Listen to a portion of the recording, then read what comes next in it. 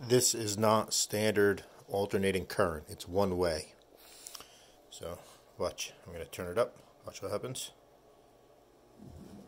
Okay, they're repelling, obviously. One more time. They're repelling. Okay, this is the same way, south and south.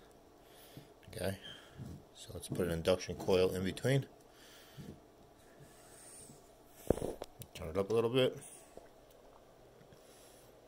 Okay, now watch, I'm going to pull one away while I'm watching the scope.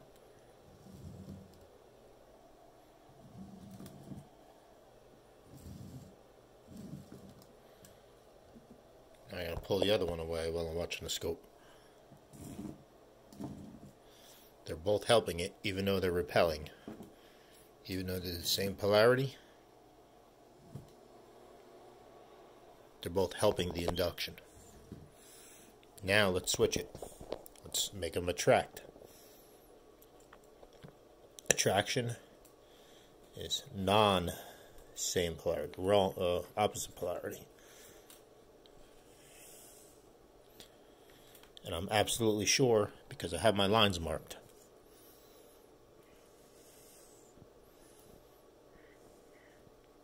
One-handed here.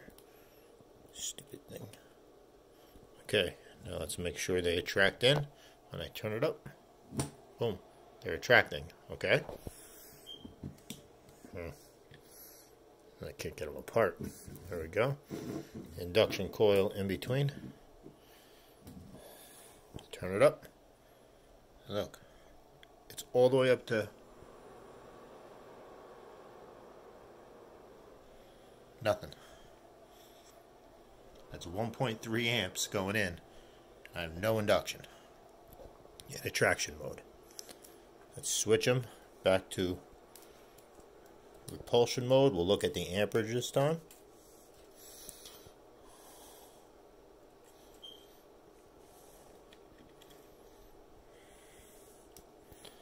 Repulsion mode, 1.3 amps, induction.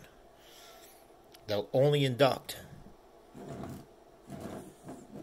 in repulsion mode when you're using 100 degrees out of phase one way because they're rectified. So there's no alternating current, it's just one way. You're seeing alternating current because it inducts alternating current from one way current.